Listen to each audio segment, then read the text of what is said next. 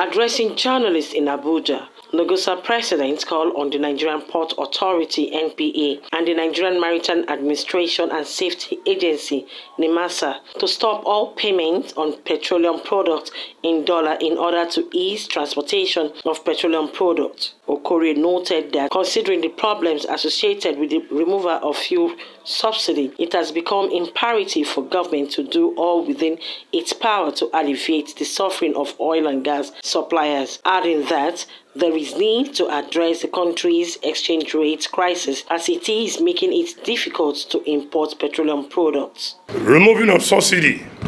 We support the removal of subsidy last year when Mr. President removed the subsidy. We supported it. To today we support it. But the system is not working well. Anytime dollar increases, the diesel increases that amount, which is wrong.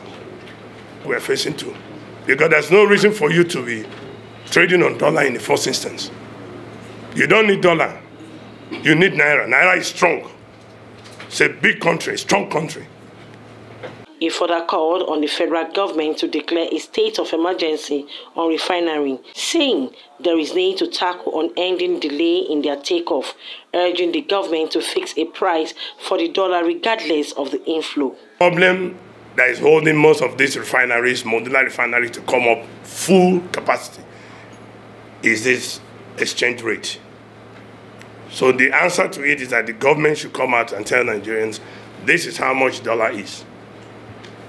Not this window, or whatever they call it on the radio and the TV, window, forest, or whatever.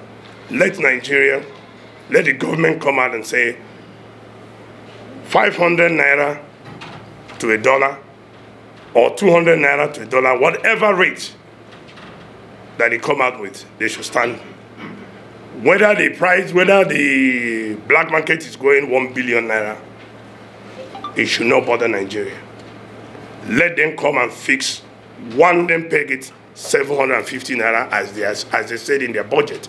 So they'll work with 750, and then the crude oil that will be sold to Nigerians, the Nigerian refineries, modular refineries, will be sold at 750 naira per dollar, convert it, and they will pay in dollar.